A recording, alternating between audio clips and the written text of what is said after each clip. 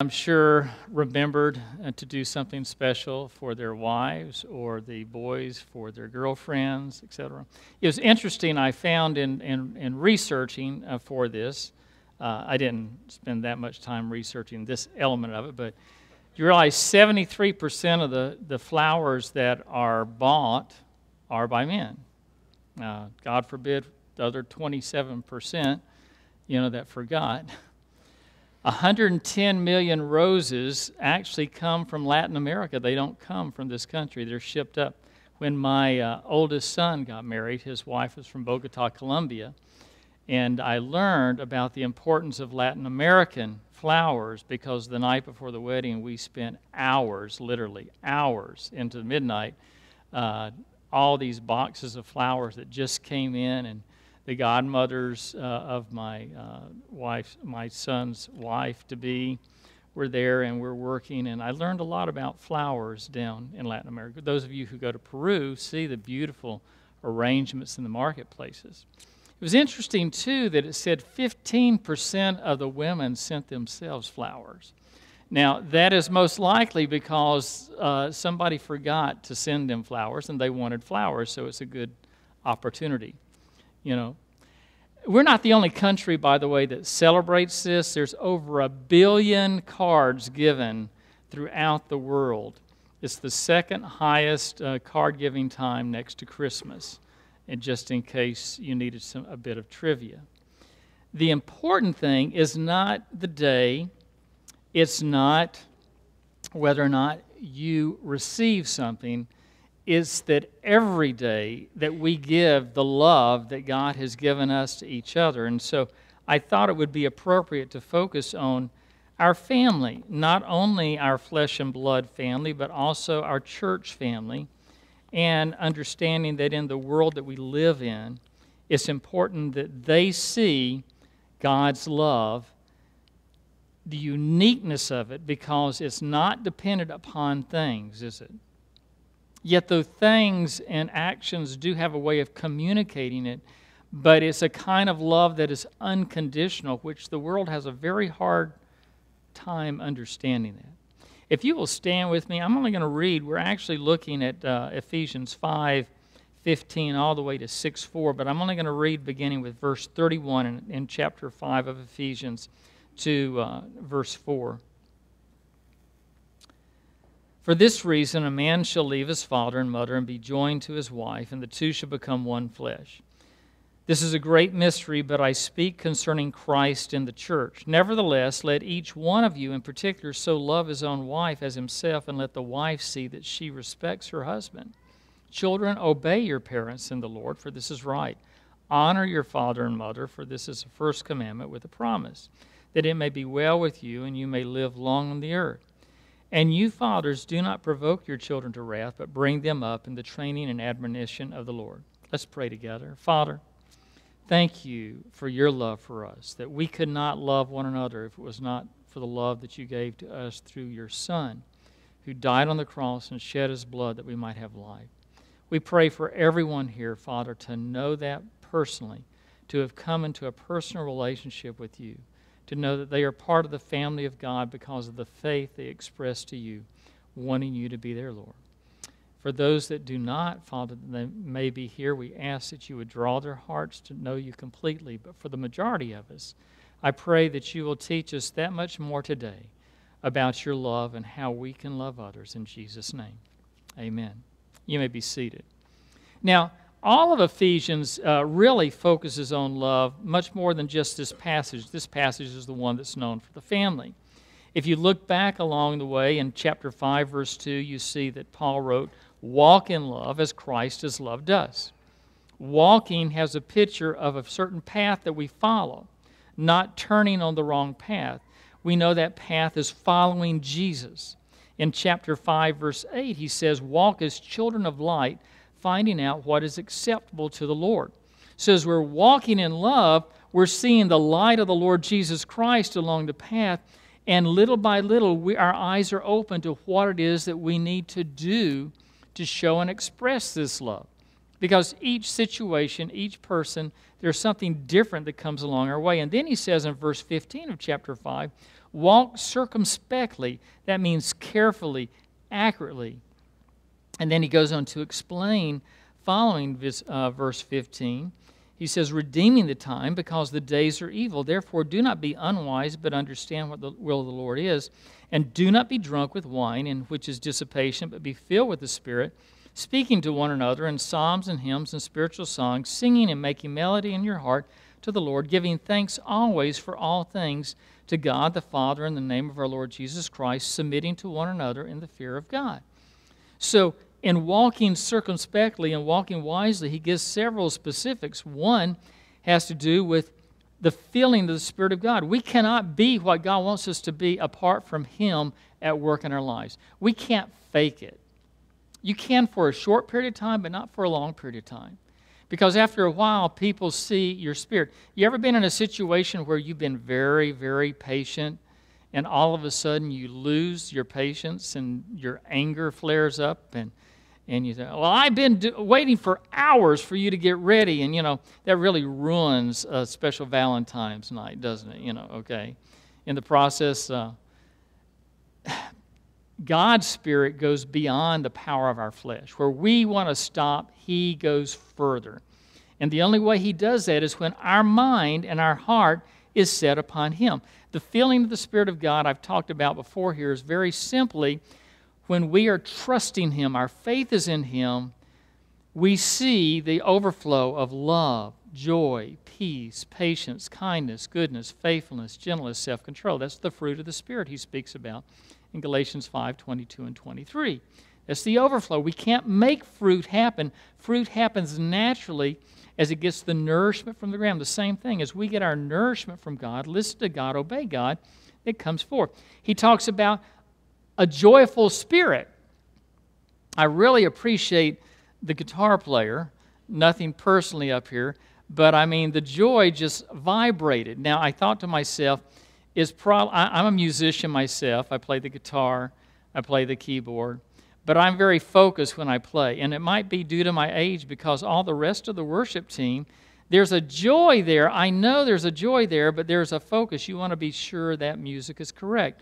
Well, he just exuberated it, and actually it sort of freed me up in the process. Now, some of you might think, well, what's with all the movements and stuff like that? It's not the movement that's important. It's the joy that comes out of our life. And the Spirit of God comes out as we are seeking Him and love Him and find the joy in Him. And I'm one of these people, my wife will tell you, she will oftentimes tell me, Larry, smile. Your children think you're upset, just smile, okay? Because I'm a very intense, focused person. So I'm talking from one.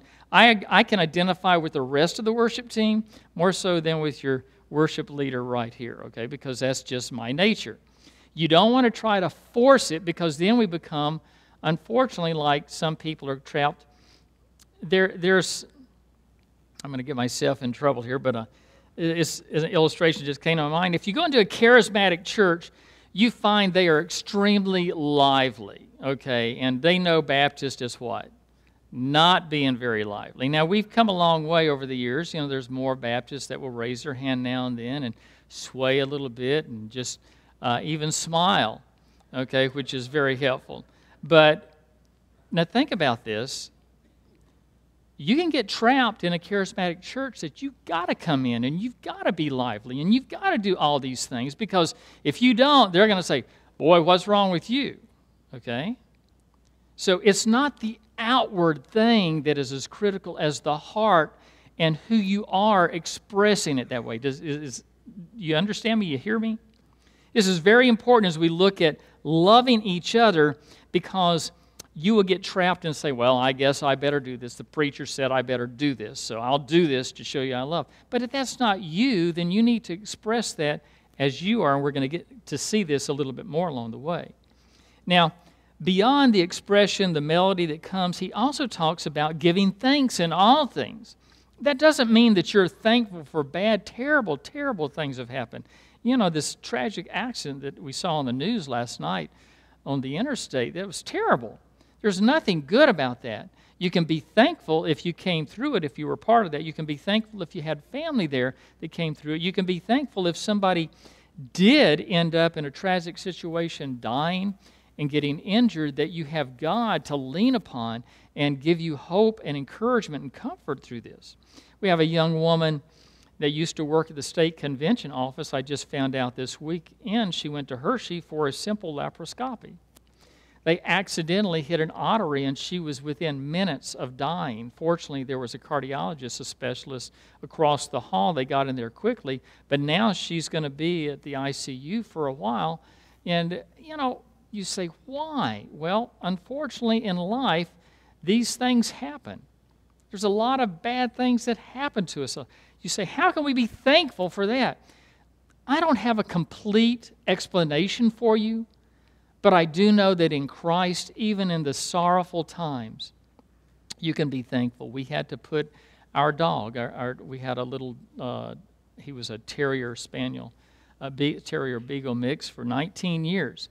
And we had to put him down on Monday. And, he had, his last month was a very terrible month, and we just kept saying, well, maybe the Lord will just take him home, naturally in this way. But then things were very bad. And, that was not a joyful time when we took the dog in, Rusty, in. And a little bit more difficult for my wife. I'm a caretaker of animals. I don't exactly hug and love on animals and let them lick my face and all that kind of thing. My wife is more that way, and so she was much more attached emotionally. But both of us, it was extremely emotional time in that way. There's nothing to be thankful for in that, but in the midst of the peace, to see that he was no longer suffering. He didn't eat for the last month. He went from 28 to 20 pounds, and how he survived, I don't know, even with the medicine the doctor had given us to give to him in that way. So I hope you understand the thankfulness, the joy, that is expressed by each one of us a little differently, but you know yourself that it is there when you are walking and trusting God. And then when he says, submitting to one another in the fear of the Lord, it's a little strange because we know we're going to get into the passage, wives, submit to your husbands, husbands, love your wives. But the submission is something that takes place by our will. I love what Jeff Bridges writes about it in his book, The Practice of Godliness. This book actually goes back about 30 years, and he was a vice president with the Navigators at the time. But he says, what does it mean to submit to one another? Does it mean always giving in to one another's demands or opinions? Not at all. It means to submit to instruction as well as correction from other believers, to be teachable or humble enough to admit we have erred when another believer corrects us. Think of Aquila and Priscilla when they came across Apollos. Apollos is preaching about the baptism of John, and they say, oh, well, there's more than that. Don't you know that Jesus actually rose from the grave? Apollos didn't know, and in the correction of it, Apollos took the additional information, took their correction well, and he began to preach the full gospel because he simply did not know at the time. I don't know about you as husbands and wives, but I know about my wife and I. There are many times that I can be fairly determined, that's a nicer word, in my way of doing things. And it doesn't mean it's the only way to get it done. And there are times, the older I get, I'm finding that when she says, honey, you can do it this way, that I will actually listen and change. Change is a tough word for me. I don't like that the older I get, but it's one of the things where, in a sense, I'm submitting to her. See, we have this idea of authority, submit to me, but really, that's not the picture that is being given here. In fact, when he gets to the passage in chapter 5, beginning with verse 22, where he says, wives, submit to your own husbands as to the Lord, this is submission that is voluntarily placing yourself under another.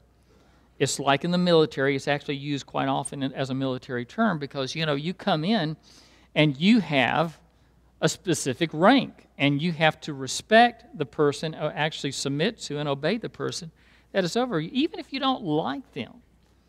Okay, and you see this a lot of times in the movies. They'll portray, the situations, the tough situations in that manner. Well, the idea is one in which what Jeff Bridges shared with us is that we are saying, I am willing to trust you because you have a responsibility, I have a responsibility, and God has laid it out. There's God, There's the husband, there's the wife, and there's the children. You know, he spells that out later in another passage. But for me, I have to obey God irregardless of what the world says. Now, follow me carefully here. Does submission in this manner mean that a wife does anything her husband does? No. And Acts chapter 5, verse 7 to 10 gives us an example of Ananias and Sapphira. They agreed to lie together about the money they gave to the church, making it look like basically they gave more than they did. And when Peter confronts Sapphira, he says, "How is it that you agreed with your husband to lie about this?" And of course, she fell dead shortly thereafter. Basically, he's saying, why did you? You thought, well, she was just being a submissive wife. No, because she knew that was wrong. She knew that was sin before God, and she could have very simply said, "No, I will not do that." Even before that, which is the legal authorities, you have Acts chapter 5, verse 29. Peter himself is before the Jewish council, which the Romans have brought him in, and you have the Jewish council and the Romans together, and Peter says, we ought to obey God rather than men. Now, if you look over in Romans 13, 1 to 5, you see the passage about government and how God gave us government. Most of the governments back then were dictatorships or kingships, okay? There were not democracies at that point in time. So when Paul wrote that, you got to keep that in mind because there were some pretty bad people. Well, what did Paul do himself? He followed that, but he was in prison. Why? Because he was proclaiming the gospel, and he had false charges, and he said, I want to go all the way to Caesar. He used the government system to spread the gospel in the then-known world. And there are times that we will have to say no, and we know in the end times especially, you know, with the time of the Antichrist himself, that we'll find the real test if we're willing to say no and pay with our life or say yes so nothing really happens to us. Okay, so see, here Peter explains it this way in 1 Peter chapter 3, verse 1 to 4. It says, "Wives, likewise be submissive to your own husbands, that even if they don't obey the word," that could be a lost man, it could be a husband who is lost, it could also be a husband who is a Christian who's very disobedient. He's not walking in love, he's not walking in the light, he's not walking with Christ at that point in time.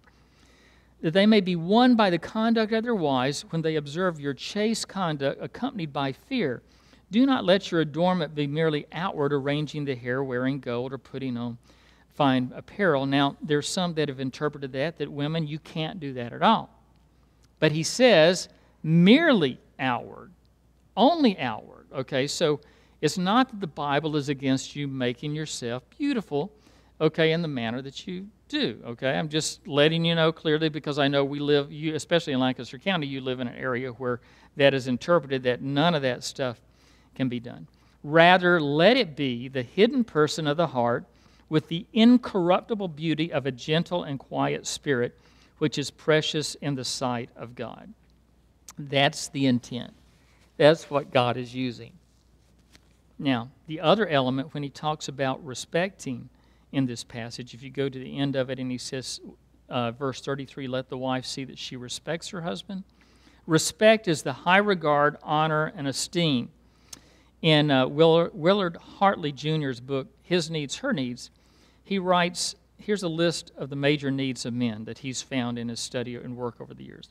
Intimate physical fulfillment, recreational companionship, physical attraction, domestic support, and admiration. Admiration would be in the area where he talks about a woman respecting, a wife respecting him. In Jeff and Shanti Feldham's book, For Women Only, which was done as a result of a survey of about 1,400 men, they discovered 74% of the men said if he feels disrespected, he feels unloved. If he feels disrespected, he feels unloved. So this is a different way that men and women are seeing love, expecting love. And to be respected is just that when I, say, I think we should do this, I think we should go here, my wife doesn't have to say, yes, sir, yes, Lord. Okay, and I realize in the Scripture it said that Sarah called her husband Lord. Now, you can do that, women. That's perfectly fine. If you want to go home today and call your husband Lord, that's fine. Okay, there's nothing wrong with that. But the idea is that you're letting him know, yes, I will consider this. I think this is a good, even if you disagree, unless it's sinful, it's okay to show the respect in that manner. Now, for husbands, he goes on to say, in verse 25, husbands, love your wives, just as Christ also loved the church, gave himself for her, that he might sanctify and cleanse her with the washing of water by the word, that he might present her to himself a glorious church, not having spot or wrinkle or any such thing, but that she should be holy and without blemish. Husbands also ought to love their own wives as their own bodies. He who loves his wife loves himself. No one ever hated his own flesh, but nourishes and cherishes it, just as the Lord does the church. Now, loving your wife. Obviously, that word is the agapeo word. It's the unconditional love. It's giving of yourself completely. It's the picture of marriage where it's 100% husband, 100% wife, committed to 100% of each other. It's not a 50-50 relationship. Now, in doing that, you have a responsibility, and I have a responsibility, leading our wives to know the love of God through His Word. Okay, when it talks about in verse 26 and 27, to sanctify and cleanse her with the washing of water by the Word, referring to the Scriptures, we cannot make our wives holy. 1 John chapter 1, verse 7 says, the blood of Jesus Christ, His Son, cleanses us from all sin. The blood of Jesus is the only thing that makes us, but we can lead them in that way. I don't know if my wife and I have most of the mornings of the week, at least 5 or 6.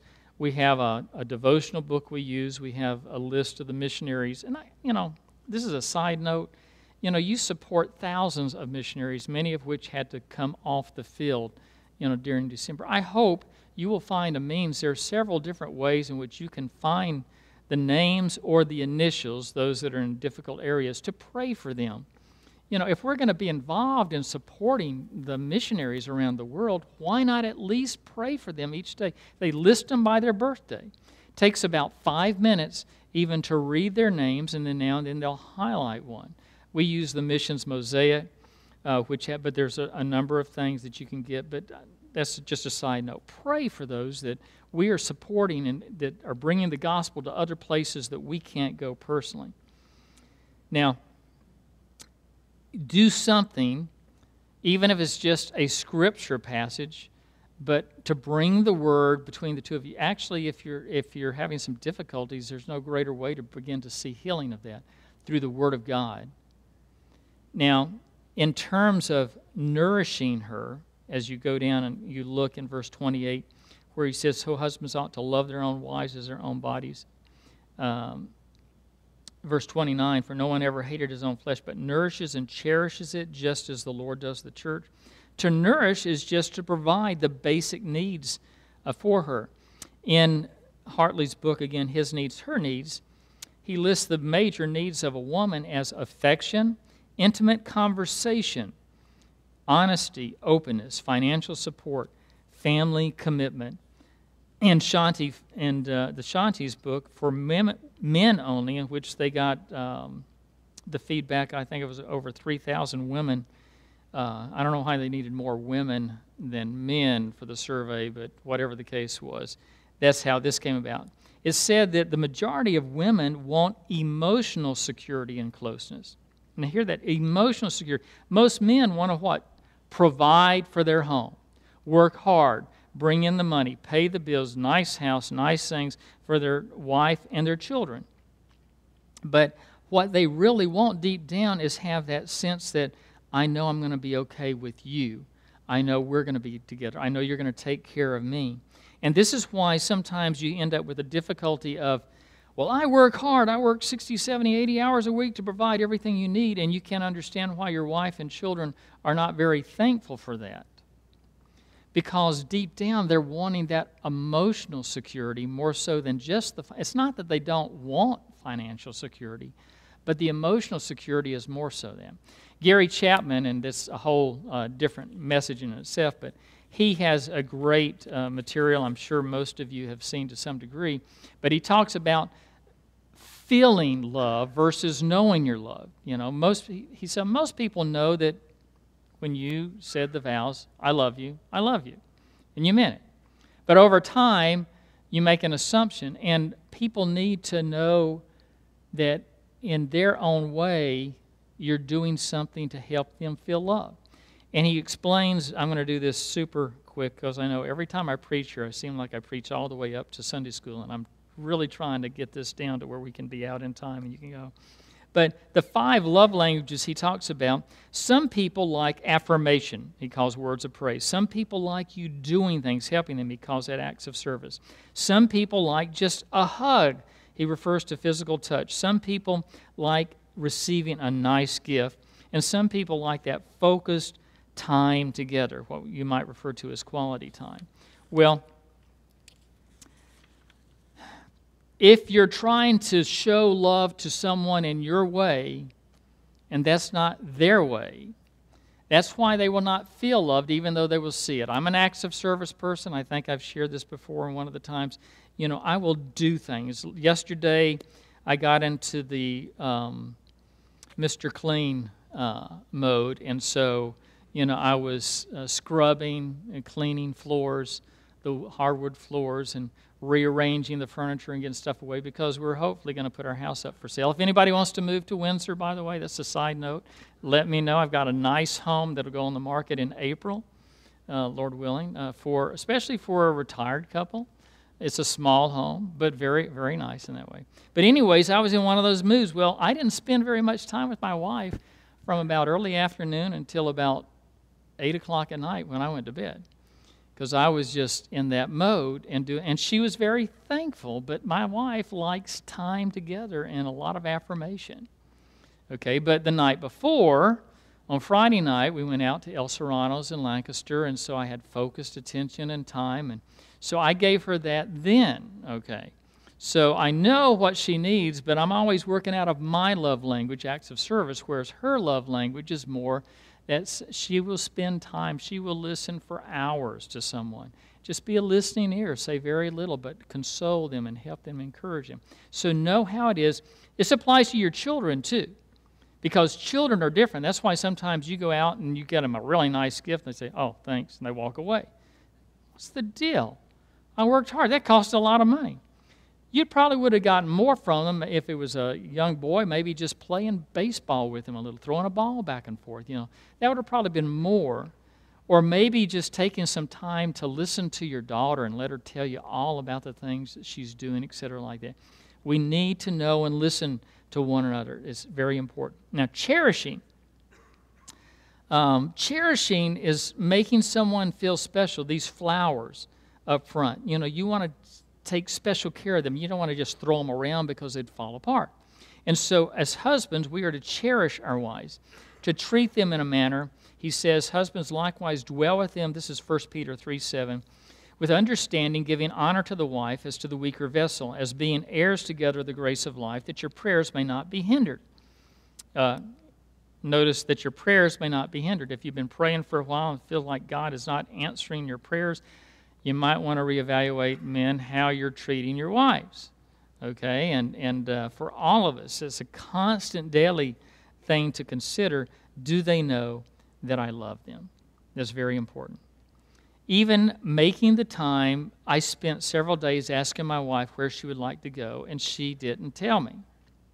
And I got a little frustrated. Finally, I said, you want me to do this, don't you? She said, yes. Okay. So I then finally made the decision where we'll go, et cetera, in that manner. So I figure, why not just ask her then? I know I'm doing something that she really wants, right? So, but then it puts her in the one making the decision. Sometimes she wants to know that I love her because I've chosen to do.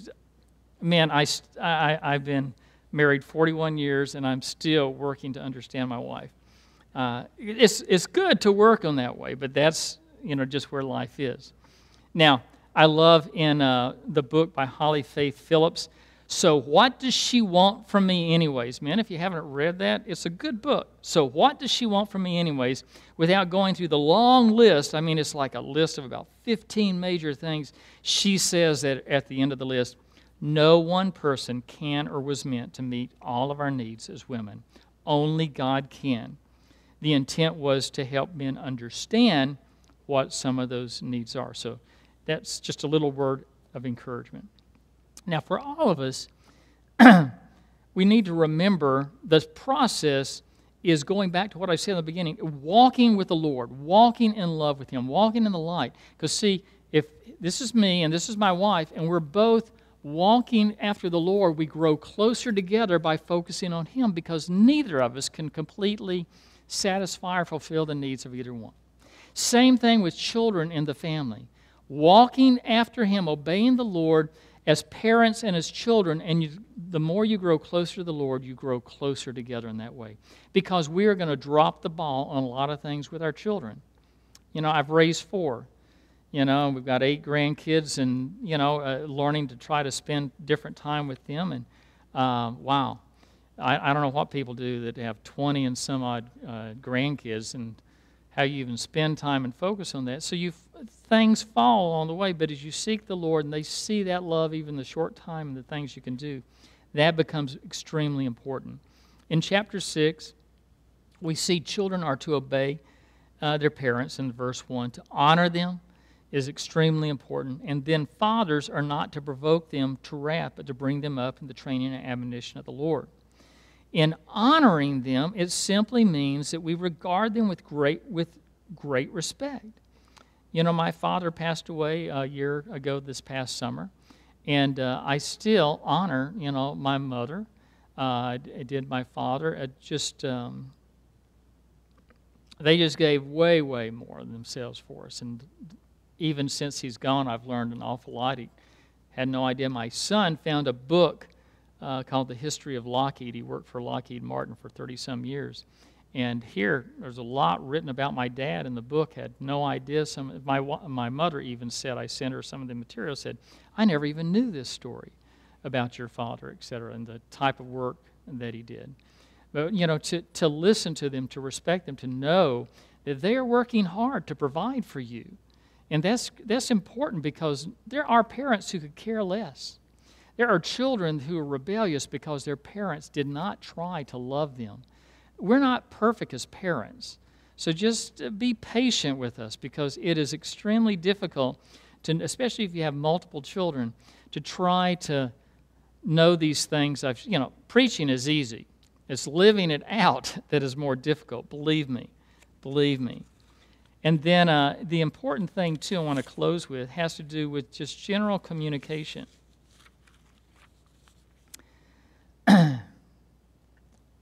Communication, Dr. Norman Wright says in his book, without communication, there is no relationship. Communication is to love what blood is to the body. You take blood out of the body and it dies. Take communication away and a relationship dies. And communication involves words, our tone of our words, and our body language. Dennis Rainey wrote in his book, Staying Close, you can share a bed, eat at the same table, watch the same TV, share the same bank account, parent the same children, and talk, and not communicate, and still feel all alone. You don't have to say a lot of words to communicate. You don't have to be somebody you're not to communicate. You do have to understand the other person enough to know that when they blink their eyes, when they nod their head, when they, that they have said something to you, and that over the years you understand what that is. Okay? You all know that women speak more words than men in general. Okay? So that's obvious. The thing about it is, what are you listening to? You know, my wife is always getting on to me because I will hear her, but I don't necessarily listen well. And she discovers that when I got the wrong thing out of the cupboard, when I went and called the wrong person or said the wrong thing. Even my children, my 2 daughters in particular, tell me at times, Dad, that's not what I said. Well, that's what I thought I heard, but I wasn't exactly focusing on. So it's important for us to know that it's a two-way street. It's the same thing with the Lord. If you spend all your time praying to Him and never reading the Word of God, You hear Him when you read the Word of God and you listen intently. It's the same way in a relationship, not just in a marriage, but any relationship. In communication, Gary Smalley writes, a big problem with communication is unresolved anger.